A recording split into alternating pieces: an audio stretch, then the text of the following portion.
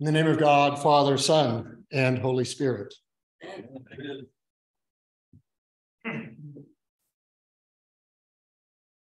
Our lessons today are all about the call to vocation, to serve, to mission. Those who are called in each lesson are quite different. Despite the differences, however, I think there's a significant underlying similarity. Our reading from Isaiah contains those familiar words to God's servant. I will also appoint you as a light to the nations, so that my salvation may reach to the end of the earth. A pretty significant call. God commissions the servant to go out on mission to the ends of the earth. While the call in our psalm this morning is a little bit less overt, the psalmist recognizes the implications of God's grace. Great things are they that you have done, O Lord my God. Oh, that I could make them known and tell them. And so I proclaimed righteousness in the great congregation. Behold, I did not restrain my lips, and that, O Lord, you know. God's goodness demands a response. Paul, writing to the church at Corinth, spells out two calls. The first, of course, is his own personal call. Paul, called by God's will to be an apostle of Jesus Christ. The second call is that to the Corinthian Christians, whether corporately or individual or both. God is faithful, and you were called by him to partnership with his Son, Jesus Christ, our Lord. And then in our gospel reading, Matthew tells of Jesus recruiting his first disciples. Jesus invites two of John the Baptist's followers to come with him and see what's going on. And then one of those two, Andrew, summons his brother Simon to join in.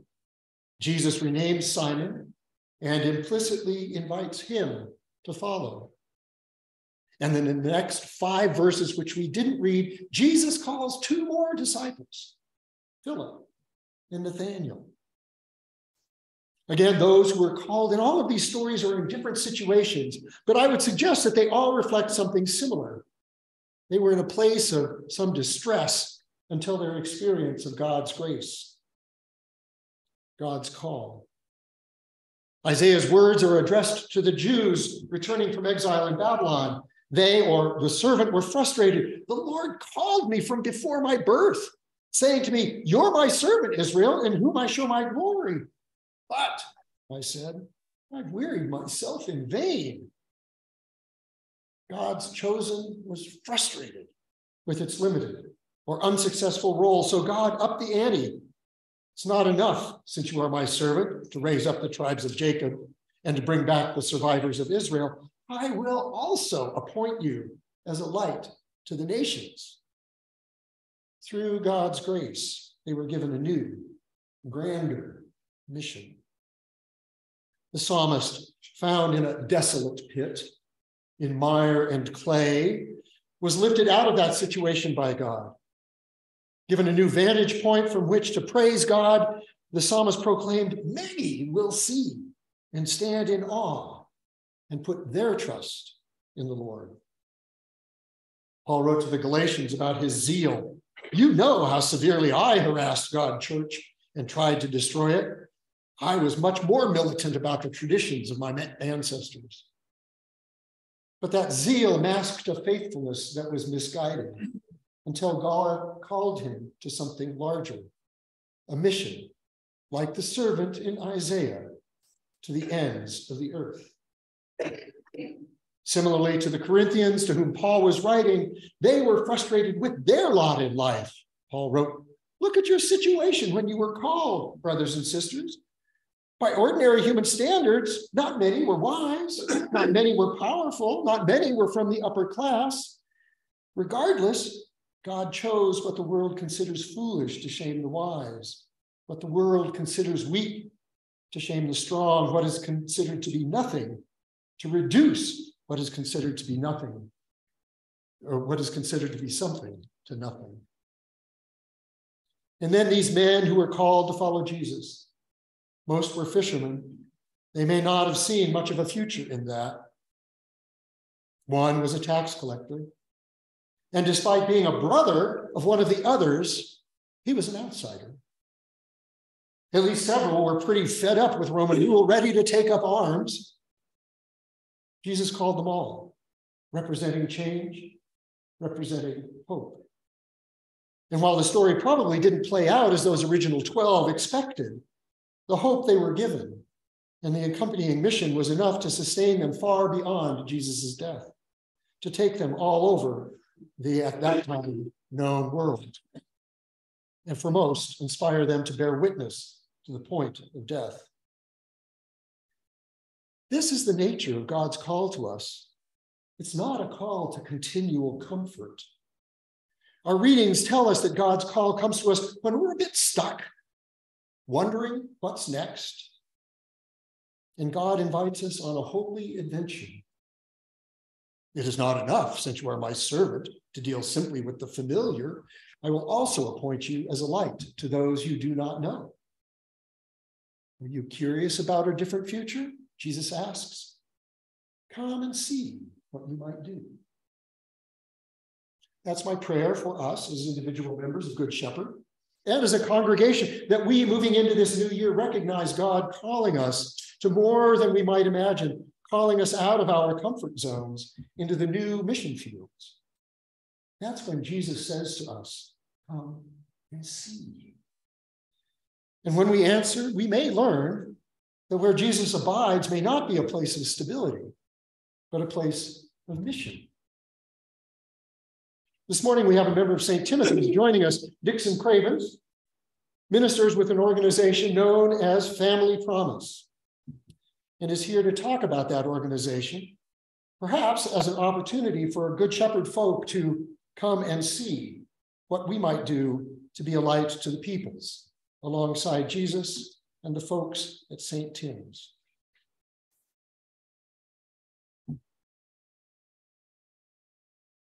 Thank you, Gary. Good morning, Good Shepherd family. My name, as Gary said, is Dixon Cravens. I'm the coordinator for the Family Promise program at St. Tim's Episcopal Church down the street, the other direction, the other end of Centennial.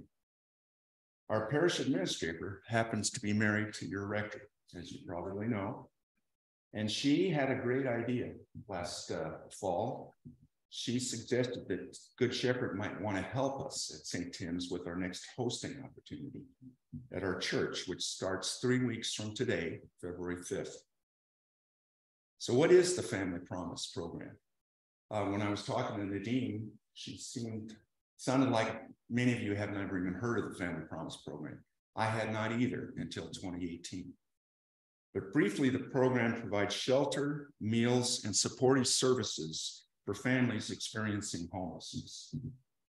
It was founded in 1988 in Union County, New Jersey, as Interfaith Hospitality Network, and the model has been replicated throughout the country in 43 states with over 200 affiliates. It is the leading national nonprofit addressing the issue of family homelessness. Hosting churches like St. Timothy's provide overnight shelter for 4 or 5 families and ensure that they get an evening meal, transportation to and from the Family Day Center on Downing Street in downtown Denver, and after a 2-week stay, transportation to the next hosting church. So for the next 3 weeks, we'll be signing up volunteers to host our Family Promise families, those 2 weeks of February 5th through February 19th. We need about 40 or 50 volunteers to pull this off. And here are the jobs. Driving the Family Promise van. It's a 12-passenger van. We drive it to and from the day center, again on Downing Street, each day of the week for those 14 days. All aboard at 7 a.m. Many of the families have their own car, but those who don't need to use the Family Promise van. Van drivers must provide proof of insurance, even though the Family Promise insurance would come into play if there was an accident. Another job is preparing and serving an evening dinner for the families each day of the week. Meals can be brought to the church or prepared in the kitchen at St. Tim's in the downstairs parish hall.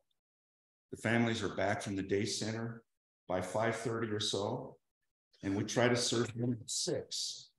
Most of the families' parents are employed, and they all have children who are in school if they're old enough. So we have an early dinner, and they have plenty of time to clean up, do homework, and get ready for the next day. Another job is evening hosts. These people sit with the families at dinner in the downtown parish hall at St. Tim's. They help clean up the kitchen, and they help the kids with homework or supervised activities as needed. We have an epic youth room at St. Tim's, the D zone. So a lot of the families like to hang out in the D zone. Another job is overnight hosts. They spend the night in the church with the families in one of the classrooms downstairs in the church, in the parish hall. The Family Promise provides the cots, and the overnight host brings the sleeping bag or blankets. The overnight host escorts families to the shower upstairs by the office and late arriving parents into the church. The overnight host makes coffee in the morning, wakes the families up in time to get them on the van or on their way by 7 a.m.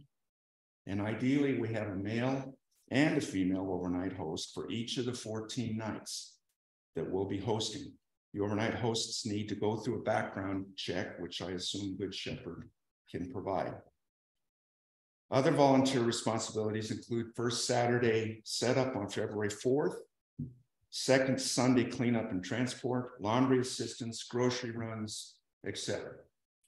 We also need 2 people on the last day, February 19th, one to return the families using the van to the day center, and the other to drive that driver back to St. Tim's. So there's a sign-up poster in the vestibule lobby at St. Tim's this morning that has day slots for all of these volunteer opportunities.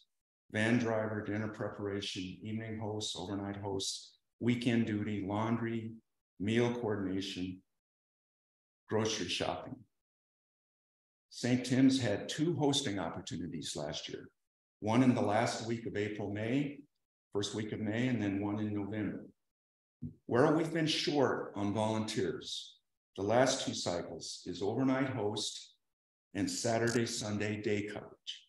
So to finish, and let me just tell you a little bit about each of those 2 opportunities. Overnight hosts is probably the easiest job of all. You get to sleep. Most of the families are pretty wiped out by the time dinner is done, and they're usually in their rooms by 8 or 9 p.m. You get up in the morning and make coffee, sit out a grab and go breakfast stuff, get the families moving for van pickup and departure at 7 a.m. You clean up the kitchen a little bit, lock the doors, and go home. As I said before, we ideally like to have 1 male and 1 female overnight host for each of the 14 nights, so that if a guest wants to take a shower, the other overnight host can stay downstairs with the families. The other one that we're kind of short on almost every time is the Saturday, Sunday day coverage. And that's the middle Saturday and Sunday, February 11th and February 12th. We need volunteers who can do 3 or 4 hour shifts throughout the day so that someone is always on site when the families are in the building. Most of the families use that Saturday and Sunday to run errands, do their laundry, or just rest from a busy week. But someone needs to be at the church with them. Another easy, but sometimes boring job, especially if the weather is bad and everyone's cooped up inside. In case you didn't know, St. Tim's is a block away from a very large city park, but that may not be ideal next month. Please know that COVID-19 vaccination is required for all volunteers, but is not mandated for guests in shelter at Family Promise. Family Promise cannot mandate vaccinations per its federal funding guidelines. Family Promise, however, does strongly encourage vaccination for its guests and is offering financial incentives for vaccines and boosters for all families in the program. There will be strict but not onerous cleaning and sanitation protocols, which will be required for the families and which our volunteers will oversee as necessary. I can speak to anyone about the protocols after the service if you're interested in more information. As I said, St. Tim's had a very robust volunteer effort as we hosted families on 6 different occasions between December 2018 and January 2020. before this worldwide pandemic thing set in. We resumed in-person hosting at St. Tim's last spring, and it's great to be involved again in this program. We are so pleased to be able to resume this significant outreach activity to our friends and neighbors in need. Personally, Family Promise is the most rewarding volunteer activity I've ever been involved in as a lifelong Episcopalian. I'm reminded of the timeless story of the Good Samaritan. Jesus in the Gospel of Luke had a discourse with a scholar who tried to trip him up by asking, "Who is my neighbor?" After he preached that our duty was to love the Lord our God with all our heart, our mind and muscle, and to love our neighbors as ourselves, Jesus told this so-called scholar the parable of the Good Samaritan. Remember that Samaritans in that time were outsiders in that time and culture. Now we have the opportunity to be the Good Samaritan to those who many consider to be outsiders. They are our neighbors, not outsiders. I'll be more than happy to discuss any of these volunteer opportunities with any of you after the service. I'm going to hang around. You get me again at 10:30 and answer any questions you may have. If anyone wants to sign up for a slot, I'll be sure to transfer that information to our poster. This may be tricky. The parishioners haven't even seen the poster until this morning. So whatever I hear from you folks, I'll transfer to that poster. And then I'll be in touch if we have any conflicts. And after we see how we did today at St. Tim's service as far as sign-up goes. We can always reassign as necessary, and I'll be in regular communication with Nadine and Gary over the next 3 weeks. Thank you for this opportunity to speak to your congregation about this very important and very gratifying ministry to our neighbors in Christ.